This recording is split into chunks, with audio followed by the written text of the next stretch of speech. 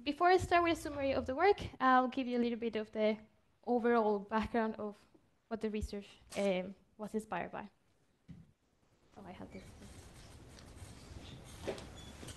So, fossil-based materials, also known as plastics, they were developed around 70 years ago, and they're high-performing, very durable, and we can manufacture them at a very high volume. Unfortunately, they're not very sustainable. The production alone produces a significant percentage of the carbon emissions, and because it's so durable, it doesn't really degrade in nature, which ends up littering in our oceans and accumulating in landfills. If we would like to move on to a more sustainable society, we need some sustainable materials. Materials that can be bio-based, that can degrade, and or that can support a more circular economy. A suitable material should be cellulose. Cellulose have excellent mechanical properties, is abundant, is renewable, and is supported by an already established industry, the pulp and paper industry. There are several challenges, though. High manufacturing costs from bio-based materials are a problem when you want to compete with plastics. Additionally, you cannot really match the properties from plastic materials. And we need to make them for more advanced applications if we keep moving to the future. Which makes me go to the first thesis objective. We'd like to get new properties for the cellulose fibers by incorporating macromolecules within the fiber wall structure. This is quite broad, so I have a few objectives. They're like deeper understanding of the fibrillar structures using cellulose nanofibrils, have better methodologies for the introduction of functional macromolecules within the nanocellulose structure, and have similar methodologies so we can apply them back to the fibers. Along the course of my thesis, I explored other materials that support the following sustainable development goals, which are number 3, number 9, and number 12. In this presentation, I will go through a quick introduction of the background of the work. I'll introduce you to the model for anisotropic fibrillar structures. I have polymer-linked fibrillar networks. I will introduce you how to make them and how I can control the structure-property relationships. I will show you how I do polymerization within the fiber wall, and then I conclude with some summary and conclusions. Starting from the wood, if you look at the tissue of the wood, you will see that it's made of several cells. We call them fibres. The fibres have a layer structure, and the layers are conformed from cellulose nanofibrils surrounded by hemicelluloses in a matrix of lignin. In each of these layers, the cellulose nanofibrils are aligned in a separate direction, but in the thickest of all, we have cellulose nanofibrils aligned along the length of the fiber. If we would like to take advantage of all these components, we need to separate them. We do through chemical and mechanical treatments. After the fiber is removed from all the lignin and hemicelluloses, we have a very porous anisotropic fibrillar structure made out of mostly nanofibrils. It contains large amounts of water, and the swelling is usually susceptible to pH and ionic strength, meaning that it behaves similar to how polyelectrolyte gels behave. But how do they behave? So polyelectrolyte gels, similar to other polymeric gels, when liquid goes inside of the network, it expands it, and this expansion produces a difference in pressure between the inside and the outside of the network. That difference in pressure can be defined in the sum of 3 components. The first one has to do with interactions between the solvent and the polymer. If the interactions are favorable, the network will expand. If they're not, they will shrink. The network depends in the difference in ion concentration inside and outside the network. So the liquid will flow in and out of the network to keep the balance in the concentration, to try to reach an equilibrium in the concentration between the inside and the outside. Finally, we have the contribution from the network. Polymer gels, regular polymer gels, do not like to be extended. They like to coil back. So when you expand the network, there will always be this opposition to try to coil back. But when you think about the fibrils, there are bundles of cellulose chains that are linear polymers and they're quite stiff. They cannot really coil back. So we need a new model to try to describe nanofibrillar gels more accurately.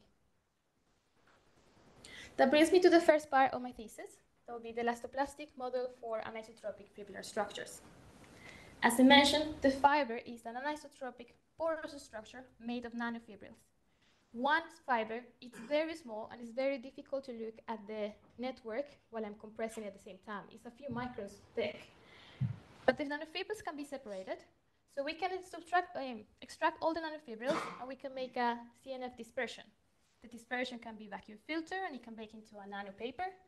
The nanopaper can then be swollen into solutions of different ionic strength. And due to the way that we make these nanopapers, the networks will swell in a set direction. It will be anisotropic swelling. Then we can try to compress it in different ways to try to understand what will be the components between the network and the ions in the network. And this is what we got for a model. Inside of the network, we have several ions that, as we are compressing, they are forced to be in a smaller and smaller place. This increases the pressure outwards, which is represented in a model by this spring. We also have the network that is physically entangled, which means we have contact points that are keeping the network together. As we are compressing it, the pressure needs to overcome the friction in the bonds. When you be able to compress it and overcome this pressure, the network will start compressing plastically. That's defined in our model by this spring and the slip stick. And in actual data, we should be able to see it as a change in slope. Now, how it deforms plastically, it depends on the network. So if you have a network that is highly swollen and the bonds are not really, like there's a lot of electrostatic interactions, then it will probably deform plastically at a sooner step. It will come an earlier onset of plastic deformation. But we don't have only one bond, so this is not just one point for the whole network. We have thousands of fibrils at the same time. We have thousands of contacts. Therefore, we will have some local yielding in certain place, which makes the model look more like round. After certain concentration that we are compressing them, we will reach a concentration in which they will start to deform non-linearly, which means we get a densification of the network. And that's in this point. When we look into our data, we will see the networks that were submerged into higher ionic strength, like 100 millimolar, they almost immediately deform plastically, non-linearly. They start to densify. And this makes sense because they're very close to being at the densifying point in this concentration. So they start to densify immediately. If we have networks that were swollen in a low ionic strength, they're very swollen. That means that we can compress them a little bit longer before it starts to densify. Now that we have a model of how they behave and what's the effect of the ions on the joints, let's see if we can play around with it. Let's see if we can change the bond so we can have a little bit more yield, we can tune it better. For this project, we use polymer-linked fibrillar structures, and for this, we use a special type of CNFs, cellulose nanofibrils. We did them temp-oxidized, methacrylated CNFs. They will have colloidal stability thanks to the carboxylate content, and they will also have good reactivity thanks to the alkene groups in the methacrylates. To make a gel, we combine the CNFs with some monomer. At the beginning, we wanted to try it out, so we started with small molecules like acrylamide. We introduced some initiator and applied the light, and we obtained this nice-looking hydrogel. This one was made only 1% CNF and 1% monomer, but it still have very nice properties. For instance, it can dry and reswell in exactly the same shape that I made them. In fact, I tried multiple times drying and reswelling and measured the water content at each point. And it was able to reswell to at least the same water content that the first time I made them. But how come that it can reswell in the same way? So to explore this, we did a small angle X-ray scattering on dry dispersions. We have one without any cross-linkings and one with my dry hydrogel. What you can see in the graph is that in the dispersion, there's really not much porosity, which allows us to think that when the dispersion doesn't have any cross-links, the fibrils are allowed to slide and they don't make a very compact film, very dense film. But when you have the dry hydrogels, the links in between the fibrils that keep the network together are strong enough to overcome the capillary forces during drying, and then keeps the network structure even when it's dry. So when it is swollen again, it comes back to the same place it was before. Now, the CNFs have a quite high charge. Therefore, they're quite sensitive to ionic strength. If you put one of the gels in a low ionic strength, they will swell, and the polymer links that are holding the network together, they will start to stretch as much as possible to allow the water to come into the network. But then when you put the network in a higher ionic strength solution, you screen the repulsion between the fibrils, the polymers are allowed to coil back, and the network shrinks. This has important implications in terms of mechanical properties of the network. If I have a gel in a low ionic strength, meaning very swollen, it ends up being much more brittle and softer than if you have it in high ionic strength. And we think that this is probably because when we allow the polymer coils to come back together, they have more time to stretch and allow the network to withstand higher stresses before it breaks. This is important since if we want to apply for biomedical applications, all the applications come in acetonic solutions, and that's a very high ionic strength, which means that depending on the solution, we can have a different performance. Okay, now we know that we can make it. We can have different properties if we put different types of polymers and have different solutions. But how can we make it better to try to understand a little bit more what are the parameters that make the structure? So we look into the structure-property relationships of polymer-linked networks. For this project, we use two types of CNFs and we use two types of polymers. I used exactly the same type of CNFs. I tried to modify them as the same as possible, but they have different aspect ratio. We have ones that are matter 400, that's the aspect ratio, and there's some that are matter 1200. So ones are very, very long and skinny, and the other ones are not that long. For the polymers, I wanted to use telecalic macromonomers. Telecalic means that you can have two reactive units in the molecule. The reason is because I wanted to test the cross-linking density of the network and what would it affect in the mechanical properties. I also wanted something that was aqueous-based, degradable, and it was biocompatible, so we can continue to use in biomedical applications. I use PEG diacrylate and dithiotratol, and I perform a step growth polymerization to obtain PEG-DTT. PEG-DTT can change its molecular weight if you change the ratios between the regions. So I tried several ratios, and I got the ones that will look farther away from each other. We have a small one and a big one to have a fair comparison. Then we can compare them by seeing the mechanical properties, and I did that using photorheology. In this technique, you put them in the rheometer and you shine the light, and you can see the change in storage modulus as a function of irradiation time. With high molecular weight polymers, if you don't have the metacrylates in the CNF, the polymers do not make any gel at all. There's no network formation. But when you have the CNS with the methacrylates, you can see the difference in aspect ratio, in storage modulus, and you can see that it actually makes a proper structure. Furthermore, if we use low molecular weight polymers, these ones can make a network around the fibrils, but their properties are nothing compared to the ones that use methacrylate CNFs.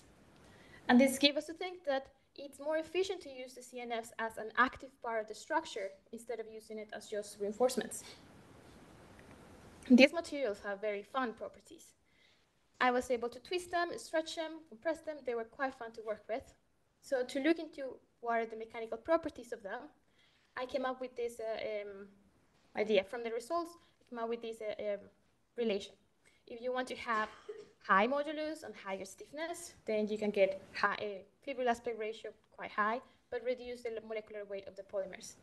If you need something more ductile and softer, you can reduce the aspect ratio of the fibrils and have longer molecular weight in the polymer. So this was nice. This gave me an idea of how can I tune things, how can I make materials of different properties, but then how can we move this into the fibers? Are we actually able to do the same thing within the fiber wall? For this project, we utilized dual functionalization of cellulose fibers. in one step, we were able to introduce carboxylate functionality and alkene functionality. And everything was done in acetic acid. It's a very green solvent. There was nothing extra on it. And I was able to tune the modification based on the temperature. For the following project, I will continue to use hydrogel since that's what I've been before and that's what I wanted. How do I make fiber-reinforced hydrogels? I made it in 3 steps. I started with a thiolation via micro addition. I continue with oligomerization using a step growth polymerization. And I finish with a cross-linking. And I utilize different types of cross-linking. In the thiolation, one micro addition was done between the maleic anhydride in the fibers and the thiotrato. Using FTIR, I was able to check that the reaction was going forward the way that I was expecting, and that it was almost done at 30 minutes. After that, I was able to use PEG diacrylate, and this starts the step growth polymerization. It's the same type of chemistry that I used in the previous project. And as I learned in the previous project, I can switch the ratios between the regions to have different polymers. So for this project, I used the high molecular weight polymer and the low molecular weight polymer. And I checked that the polymerization was going on both in the bulk of the solution, but also on the fibers. Finally, I had some cross-linking for the fiber-reinforced hydrogels. You can cross-link in 2 ways. You can have either UV-induced cross-linking or heat-induced cross-linking. When you use UV, it is heterogeneous since it depends on where the light can penetrate. Therefore, it is unlikely that it will go inside of the fibers. But there will be polymers inside of the fibers, so that will make a different gel. If you have heat-induced cross-linking, it depends more on where the heat is when it reaches the absolute temperature. It will be even if it's inside of the fibers. Therefore, we get 4 types of hydrogels. They're quite different when you look at them, but then when you look deeper into the SEM, you will see that the coating that is covering the fibers has a different structure. It seems to be quite coarse and very rough for the ones that are heat-induced cross-linking, and it's very soft for the ones that are UV-induced cross-linking. But we need more information to know what's happening. So we try to compress them and see what will be the differences.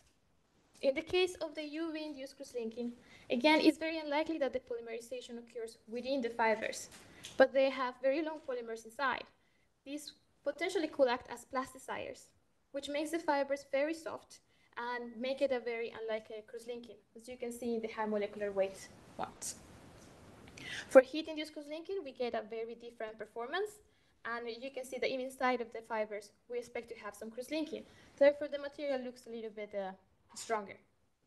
To give you an idea of how strong these materials can be, this is a 500 milligram hydrogel holding a 200 gram weight.